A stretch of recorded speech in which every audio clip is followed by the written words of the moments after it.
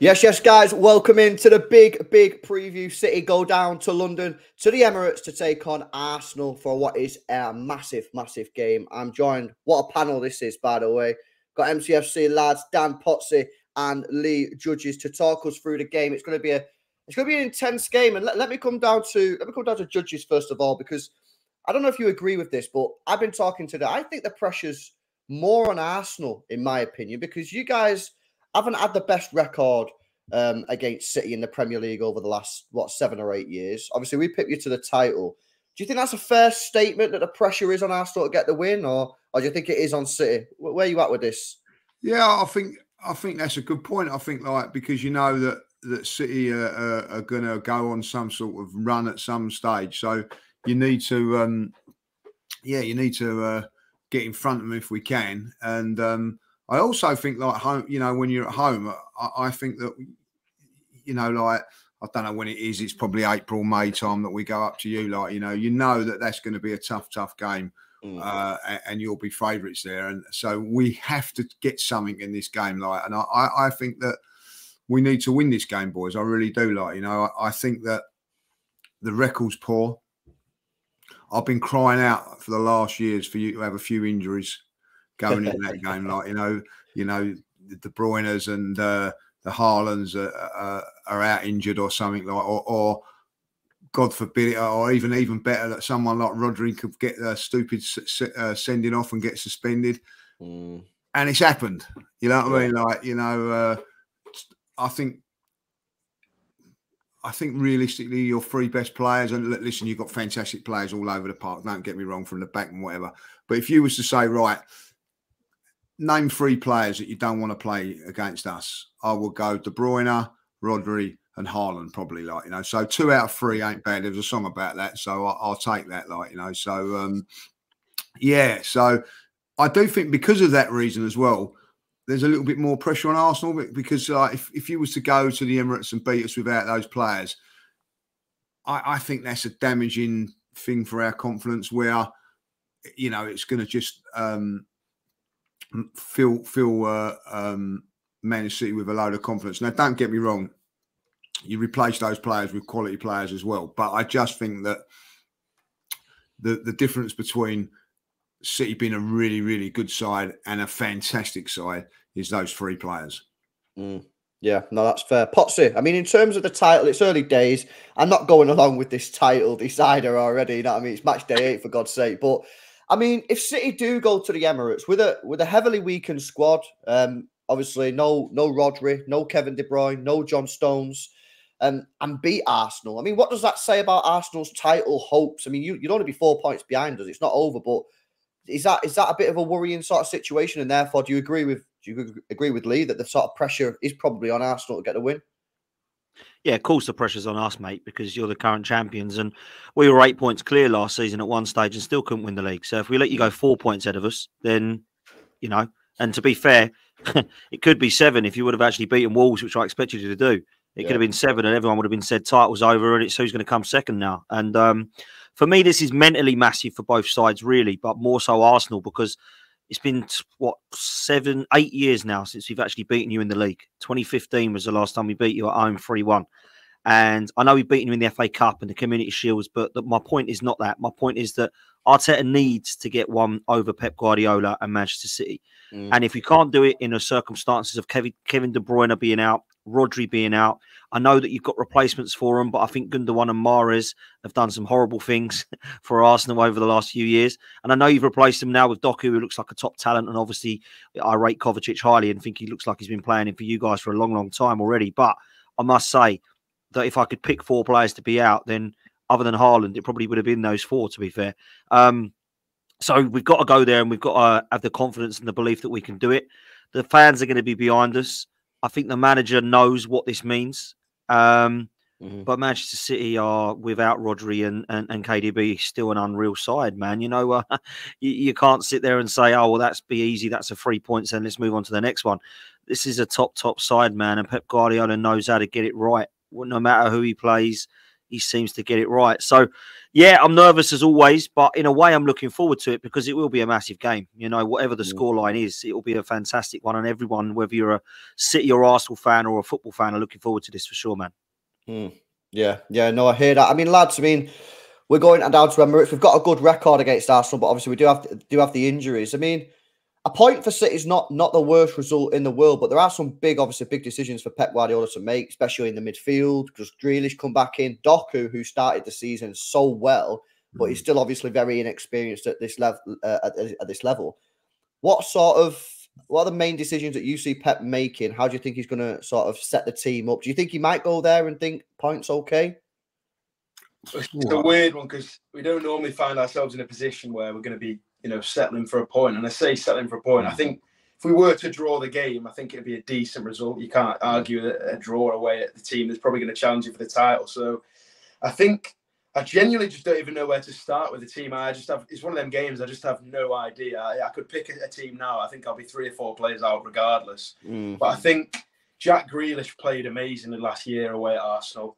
And he's got a lot more confidence than he did a year or two ago. So I think I definitely want to see him in the team. I know people are debating him or Doku, but I think you've got to throw him in just off the back of that. Whether he could play a little bit further back, I don't know. But as you said, it's a tough game. I don't really look at, as much as I want to say, we've won whatever it is, 12 games in the league in a row. You can't really look at a record because we lost to Wolves last week. Arsenal lost away from home against the odds midweek. We were looking ropey for parts of that game against Leipzig. So you can't really, especially at the start of the season, you can't throw records about and what happened last year here and there. But yeah, I'd honestly want to see Grealish in there. I definitely want to see Haaland. I want to see Alvarez as well. So yeah, it's a tough one to pick a team for, but you just got to trust Pep. And as you said, I think a point would be a decent result. But this is probably the game we've played against Arsenal in the last few years I have the least confidence for. Last year, we obviously won the game there. The year before, it was tough. But yeah, I think this is the lowest confidence I've had going to the Emirates in a while. Yeah, it is weird, and that's down to the players that are not in the team, isn't it? And it's crazy how just a couple of players can go from your team, and obviously a bit of the core is gone. John Stones at the back, Rodri in the middle, and then Kevin De Bruyne a bit further up. The whole spine almost of your team has sort of disappeared there, and your confidence levels are low. Listen, I want to come back to Popsy and judges. Feel free to bounce off each other on this one. Lee, I'll start with you though. City have had a great record against Arsenal in the Premier League. Why do you think that is? And what does Arteta need to do to change that? Because the record against City since Pep's been here is frankly been horrendous in the Premier League. I mean, last year, I think the Emirates won 3-1. That was the home game. I think was 4-1. I mean, that was that Menegate's boys. I mean, how does Arteta close the gap here? Because he's got to close the gap somehow. Yeah, I think, to be fair, I think in the last 2 home games he has closed the gap. I know we haven't won the game, but I think that we've was very unfortunate in the 2-1 game. A couple of decisions went against us, and last season's ones we made mistakes. But the reason that you've got a great record against us is because you've been a better team. You know what I mean? You can't argue that. And I think, like, realistically, it's only like the last 3 years that we've really been able to compete. I think the years before that, I think, it was always just how many you was going to win. I remember coming down once, and I think you won 3-0, and I actually said, I think De Bruyne was fantastic, and I actually said, tongue in cheek, is he a good player or not? Because it was like a training session to him. He didn't even have to break sweat in a game, and the last couple of games he's had to really perform now to get you over the line, so I do think the gap's closed there at home, away from home last season. Well, after 1 minute, I wanted to get out of the place, so, but it is at home. And I think that when you're playing like we have over the last couple of games, and when there isn't been a lot in it, I even say the 1-1 last season, Man City had all their players playing. We lost Thomas Partey on the day, if you remember rightly. And we had our chance. I didn't think we deserved to win the game, but I didn't think we deserved to lose that one. Made mistakes and obviously clinical finishing. I think now that we're in a stage where there's not a lot between the two teams. I still think Manchester City have got the edge, don't get me wrong. But home advantage just slightly evens that up a little bit. And this time we've just got to take our chances and not make silly mistakes. Cut out those mistakes if you look at the Community Shield, we didn't make no mistakes and we end up drawing the game. Don't forget about the penalties. And I think that's the key thing for us. You haven't got De Bruyne. When you look back at that game at the Etihad, you know, first 10 minutes, he goes through and it's a wonderful, wonderful finish, you know. So he is a big miss. And listen, I think the big thing for us, and I say about pressure, I actually, like as Dan said, I can't believe we're going into this game only a 1 point behind. I thought it guaranteed 4 points. So we've got to take something from that now and go, right, this is the opportunity. You know, like, for instance, if you'd have done what everybody expected to do against Wolves, even if we beat you on Sunday, we wouldn't have been above you. You know, psychologically now, if we can, I think it's like a double-edged sword for us now. Like, you know what I mean? If we can get the win, that's great. But also psychologically and all, to go above you going into an international break would be a massive, massive shot in the arm for us. So I think, you know, it's a massive game for us to get the result. But listen, you can't argue with facts. Do you know when they turn around and say to you, like, right, how can you say it? Like, you know, oh, law of averages, you're going to have to win, like, you know. Well, I can tell you, law of averages, every time I go on a snooker table with Ronnie O'Sullivan, I'm not going to beat him. I'm not. Don't matter if I play him 1,000 times, 2,000 times. Law of averages, I'm never going to beat him because, you know, he's better than me. And I think that's why you've got, you know, the record that you've got, because you've been so much better than us. But we have got that gap a little bit closer. Yeah, no, I think that's fair. Potsy, what's your views on how it's gone in the last 6 years, and how close do you think you are now to City? And if you're not at City's level, how long will it take you to get to that level where you're actually like winning Premier Leagues and Champions Leagues? Whenever Pep Guardiola leaves, mate. I just don't really see us getting ahead of Pep. I just think he's too good, man. I think he's got everyone's number, and I don't know how long he's staying at City. I've no idea. People are talking about him having another couple of years and he might go and have another challenge. But no luck, he'll probably sign another 7-year deal or something. Listen, I don't think that Man City are unbeatable. Wolves can get in behind you. That means that Arsenal can get in behind you for sure, right? But the reason that you've been so much better than us, and this goes back before Arsenal, before Arteta, by the way. You know, you come onto the scene and Pep Guardiola under Emery and Wenger, you know, we had some tough times against you as well. It wasn't just Mikel Arteta here, but I think now that he's the manager, and I think that he has, to be fair, in his defence, got us a lot closer to where we want to be. And he certainly got us a lot closer to where we need to be for Man City. And last season, I still think we throw it away. I really do. And I think Mikel Arteta will look at that and he will hate that. You know, Martin Odegaard has still come out and said in an interview how painful it was to feel that they were that close and they threw it away. Because we were close. Let's not like beat around the bush. You should have won the league last year. Let's be honest. Should have won it, mate. Should have won it. I'm with judges. I think you have been better than us. I mean, let's be real. For the last few seasons, we've been lining up with Mustafi and Socrates and Holding in our back line and wondering why we're losing 4-1 and stuff. You know, like it doesn't take rocket science to work out that when your players are coming up against those type of talents, that you're going to win the game. I think for me, if you do a combined 11 now, I think we get a lot more players in than we ever have. If I'm honest with you. I don't look at a combined 11 now and go, yeah, maybe we could sneak one in, but that's about it. So that means we got a lot better than you, LB. Do you know what I mean? And we are right up there now. But over the last few, we can't look at that now. Completely different Arsenal sides, completely different Man City sides as well.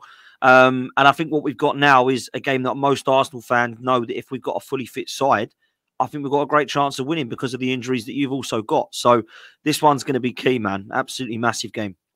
Yeah, for me, I think Lee sort of touched on it then. I think the reason City have beat Arsenal in the last 7 years is because we play very similar football, but we're just a better team. You know, we have better players and a better manager. And if you play the same style, more often than not, just a better team will likely win. Wolves don't play the same style as City and Arsenal, so that's how they. You know what I mean? And I think that's the case. However, as you boys have pointed out, you have closed that gap. And I take the point, Dan, that like if you go back maybe 5 years, I mean, how many players would have got in City's team from Arsenal's 5 years ago? Maybe maybe a couple players now. You know, you're looking at some players pushing, and that's probably and Lee said it before, you are right. The last 2 games we've had at the Emirates, I mean, was it the Rodri one in the last minute of the game? Yeah. I remember Luke's vlog, actually, it was mega. Absolutely, you know, that was very, very close, and we were quite fortunate that day. In fact, I actually think Arsenal were the better team on that day. Yeah. We look very, very slow. So it's going to be an interesting, lads. Let me come to you again on this. City's midfield. Obviously, no Kevin De Bruyne, no Rodri. It's looking like Partey is going to be back. I don't know if he's going to be risked. Obviously, we'll get the boys' opinions on that in a minute. But Rice is there. Odegaard's there. I mean, is this a little bit of a worry for you? Because normally, when we play football against whoever we play, Real Madrid, Bayern Munich, as we've seen last year, we dominate the ball. We dominate that midfield. Is this a little bit of a concern for you that this time we go in there? I mean, we look at what happened when we went to Newcastle last week. That wasn't particularly great. Yeah. What's this midfield battle looking like for you?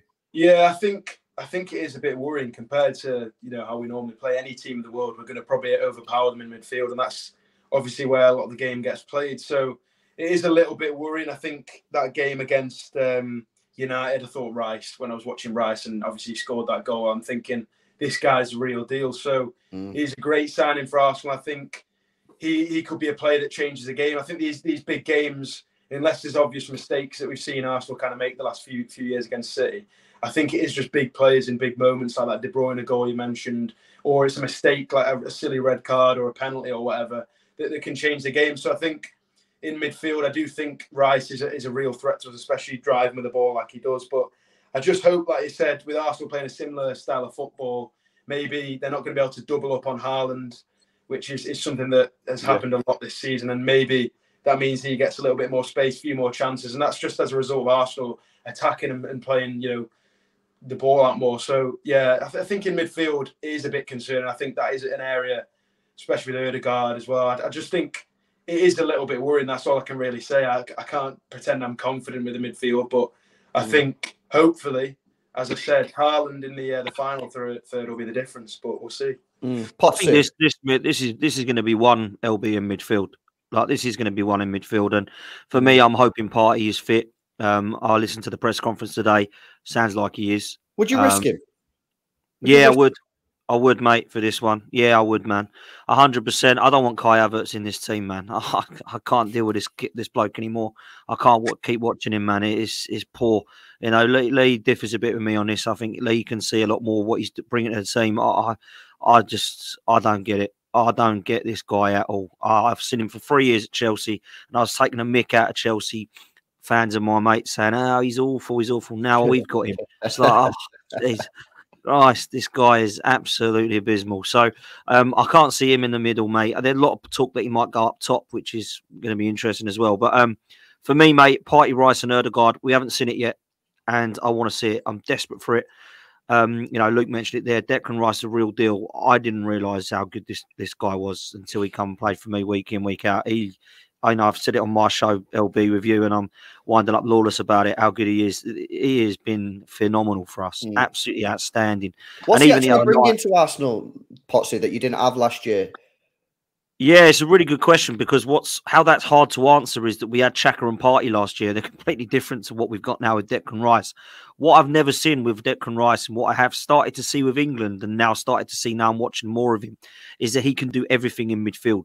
So he can sit on the six and hold in the anchor, but he can drive forward with the ball. And I don't think we've ever had that. Thomas Partey, his best sort of game is when he's literally controlling and being the puppet master in midfield. Declan Rice can do both. He can play in the 6, he can play in the 8. He's got the leadership qualities on the pitch that I never thought that he would have straight away. It's like this guy's played for Arsenal Football Club for 5 years, Lee, isn't it? He's been literally, he's come in and you think, oh, he might need a bit of time. There's a lot of pressure. It's 100 million. Be like Jack Grealish coming. It's like, 100 million. He's got to start doing something soon. And he had a season where he was all right. Now he's like killing it. You look at what Declan Rice has done straight away. Boom. He's gone in there. I don't care. Judge me at the end of the season. If you think I'm a waste of money, go for it. He's not bothered by it. He's came and he's taken the leadership qualities off the pitch. He looks great. He's handled the media really well. He's taken, for me, no pressure on his shoulders whatsoever when there was pressure on his shoulders. And I think what he's done for me has been consistency, LB. This season, there's been, 8, 9 games now. He's been the best player every single game. He's not had one off game yet, really. And that, for me, is outstanding. When we played Lons the other night, everyone was shocking, mate. And I mean, seriously shocking. And he's the only one, along with Tommy Asu, that can walk out and go, do you know what? I'll give me best. The others didn't, but I did. And I've been so impressed with him, man. And if we've got Partey, Rice and Odegaard, I honestly believe that we can get the better over your midfield, because I've seen you against Wolves and Newcastle without Rodri. You've lost both games. As soon as he comes back in the side, funny enough, you win. So for me, he's a massive loss. And I think that that is where we could win the game, dominate that midfield, get Partey involved. He didn't come on the other night, which to me is a good thing, because I didn't want him to come on and get a knock. I know everyone's talking about Saka. It looks like Martinelli's definitely going to be out. But for me, Partey, Ødegaard and Rice, that is a good... I tell you what this now, and I'm not saying it's some Maguna. I don't know many in the world that wouldn't look at that three and go, nah, don't fancy that. Don't fancy them three. That's a very good midfield, man. Very good midfield. No, it is. Lee, are you saying then, based off what Dan said, would you not risk Partey? Would you stick with Havertz or what? No, I'm with Dan on this one. Like, you know, I'd play Partey, even if it's for 60, 70 minutes against, because I think it will be won and lost in midfield. And listen, I think for the first time in a long while, you can turn around and say that two of our midfielders would be guaranteed of getting over your two midfield players. That's how it is at this moment in time. Rice and Ødegaard, I think are superior. That in itself, to say that against Manchester City seems a little bit crazy to say, but that's how it is. But if you've got Rodri in there, then it's a different, and De Bruyne is different. So listen, Partey's not going to be the Partey of what he was last season, because he isn't 100% fit. I just think at the end of the day, like, you know, Dan was saying about Kai Havertz has done okay, but so can Partey do okay. And what Havertz can bring to the party, I think pundit. Partey can do the same, like, you know, and I think it's worth taking the gamble as well. It's like you got Manchester City, and also after this, you've got an international break, and it's not like we've not had him in the team for the last 3 or 4 weeks anyway. So for me, I'd just say, look, you know, if it was another team, probably I would say, you know, which is a compliment to Man City, I wouldn't take the gamble. But I feel because it's Man City, it's such an important game, I would take the gamble on this one. I will feel a lot more comfortable. And listen, it might go wrong because he's not fit and whatever, like, you know what I mean? It might. But for me, if I see them three on the team sheet on Sunday, I feel a little bit more comfortable, like, you know. But listen, you know, Havertz might have to do the job as a defensive side of it. I think he's done his defending side okay this season, but you know, as Dan says, it's not worked out this time at the moment. I'm sort of hoping that he's going to have a Jack Grealish sort of time where it's not quite. You know, I don't think Jack Grealish was poor in his first season, by what a lot of people say, but he didn't live up to expectations. But he has over the last few seasons. I don't know, you know what I mean, if he's getting used to the Arsenal way or whatever. I'm trying to make excuses for him at the moment, as best I can, trying to make a case for him. But if everybody's fit, then Partey plays. Listen, he can be 100% fit, but he's not going to be match fit. There's a difference. Yeah. But if you can get him through 60, 70 minutes, and maybe then, you know, the game could be in our favour, then maybe like bringing on Jorginho or even, you know, Havertz to just defend it. Maybe that's the way to go, like, you know what I mean? But for me, Partey plays, yeah. It's going to be interesting, man, because like I feel like for the first time, the vibe I'm getting is that it's the sort of pressures, maybe not pressures, but expectations of the game has sort of flipped. Like usually it's City who, yeah, we'll go there and we'll win. You know what I mean? However, I feel like Arsenal, and obviously you guys as well, smell blood a little bit here. You know what I mean? Our team's weak in terms of some of the key injuries we've got. John Stones has just been confirmed today. He's not going to be playing. Rodri's out. Kevin De Bruyne's out. Haaland's not fully firing at the moment. And Arsenal, you know what I mean? Arsenal know that this is a game that really they need to be winning, because if they don't win the game, I think people will look at Arsenal if they don't win and go, well, if they can't beat Manchester City when they've got 3 or 4 key players out, you know what I mean? When can they? Now, of course, there's debates on Saka. Will he play? Will he not? I think that's a big, we've not really spoke about it. That's a big player for you guys, obviously, out on that right-hand side, who I've just got to say this now. I think it's completely wrong, the amount that he's been worked into the ground. I've been saying it, and I'm saying that as an England fan as well, because of course it affects England with Southgate. And I was quite surprised in the summer that no real competition was bought for Saka, because he's just going to be ran into the ground. I mean, he's one of your key players. He plays pretty much every game, and there's absolutely no surprise to me that, you know, he's now picking up a few little knocks here or there. That's key. Arsenal have to sort of look at rectifying that in the next transfer window, whether it be January or the summer. But listen, it's going to be an interesting one. I'm looking forward to it. Lads, do you reckon we'll get the win, bro, or what are you saying? To be fair, some people don't like a score prediction. I'm always happy to give one, but I think it's just a 1-0 City, and I think it's a game where there's going to be a lot of chances, but I think it's just going to be a very tight one. As you said, there's more pressure on Arsenal this year more than ever. So I just think it's going to be one of them games where it's tight, it's a good game, a lot kind of happens, but there's just not too many goals. So I think little 1-0 City, Haaland sort of second. That's half. Exactly what I've gone for as well. That's really? Exactly what. Yeah, I've gone for a 1-0 Haaland. Potsy, what are you saying, man? Is this going to be the time? Are you going to beat us or what? Nah, I don't think we will, man. I've gone for a 2-2 draw, bro. That's what I've gone for. Yeah, I think it's going to be tough, man. Really tough. Still, with even without your players. And just quickly on the Saka thing, you're right. Criminal from Mikel Arteta, in my opinion, and playing him against Bournemouth and Lens, unbelievable. And not trusting the squad. You know what is it all about? So for me, I'd love to see us win, but I don't think we'll do it. I've gone 2-2, man.